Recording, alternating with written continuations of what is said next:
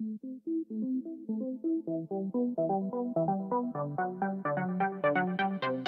welcome my friend, and then I am planning to show you that how works this car's cabin inside light switch in these doors and how we can replace that.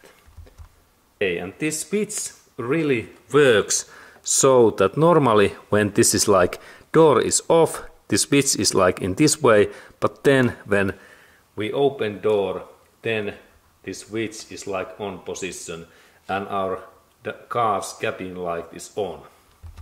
Light, and now door is like door when it goes off, then this light goes off also. This is the purpose.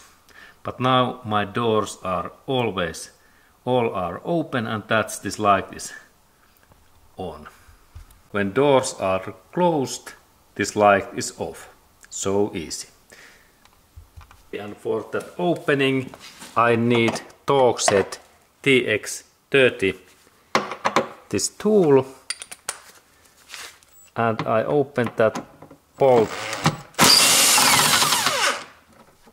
in this way, and then this door switch opens.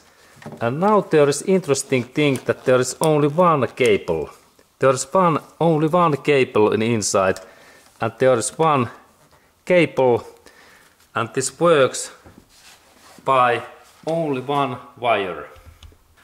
And there is really in this door switch there is only one cable. It is like minus cable, and when we press the switch on or off, then this minus cable takes contact to car body. It is like background this wiring.